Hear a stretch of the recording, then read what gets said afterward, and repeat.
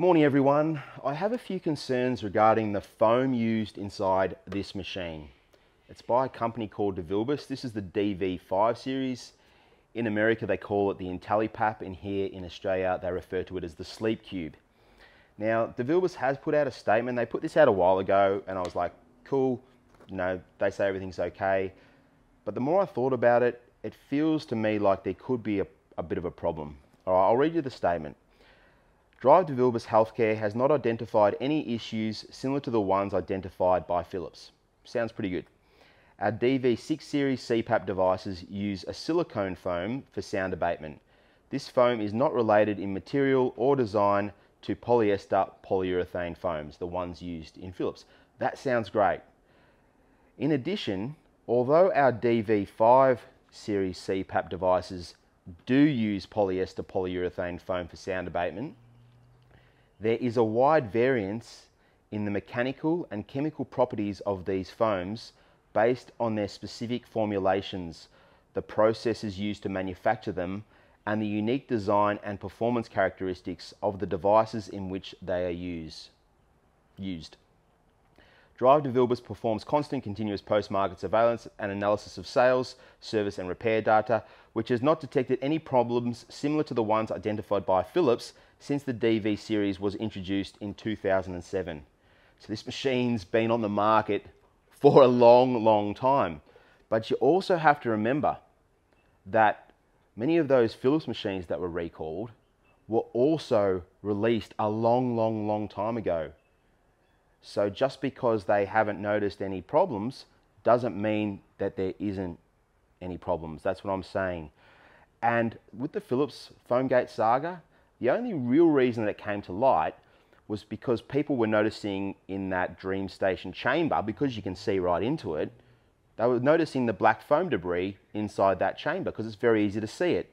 Whereas with this DeVilbiss DV5 series, the chamber itself is all sealed up.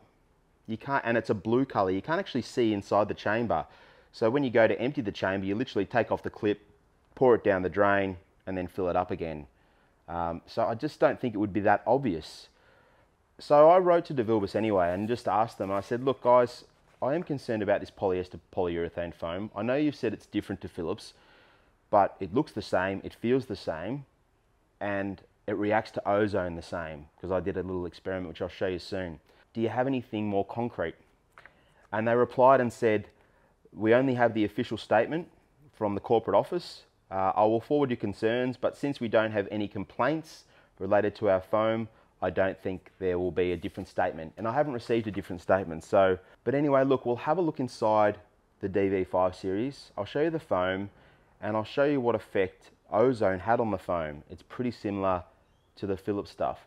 So yeah, I don't know where this is going to go, but I think DeVilbiss needs to come out with some lab analysis of their foam, show us some real data from an independent company and say, yeah, look, the polyester polyurethane foam in our machines is different. It doesn't break down from heat and humidity and all that sort of stuff, and give us a little bit more confidence in their product, because this statement is a little bit wishy-washy as far as I'm concerned. All right, so here we have it inside the DV5 series, and this is the turbine in here. So the foam sits all around the outside. There's the turbine, that's the air intake. So it's certainly not sealed away from the air intake. Now this is foam I've treated with ozone. So we'll get back to that in a second. I'll just put that over here. And then under that, there is more foam. And then I'm not sure, is that the only foam? And then there's more foam under here as well. All right, so there's a lot of this stuff in the machine. All right, this here's the Philips foam. This is the Dream Station 1 foam, and this here is the foam from the DeVilbiss machine. So I just want to, this is what I want to show you. Like, it's, hold it up and just give you a really close look. But you can see that it's like, if I hold that up,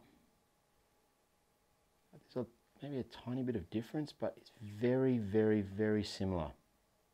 Let's have a look at the ozone test that I did. So this is the Philips stuff, and I won't get out of the bag. You've seen it all before, but you can see that it ozone just nukes it and just becomes terrible. But I nuked this one for a little bit less, just for a couple of days with the ozone. And you can see that it's disintegrating the same. This is the DV5 series foam that I showed you. So it does disintegrate with the ozone. I don't know if it's going to disintegrate with the heat, but the fact that it reacts the same to the ozone, it just doesn't sit well with me that they've come out and said, oh, don't worry guys, you know, our foam's different in the chemical nature. It's very, very, very similar. DeVilbiss, I think you need to come out with some lab analysis to prove to us that your foam is okay. And I am going to do some videos just anyway on how to take the foam out of this device. It's not within a sealed chamber, as you saw then. I just took it out pretty easily, so you can take the foam out of this one. All right guys, that's it.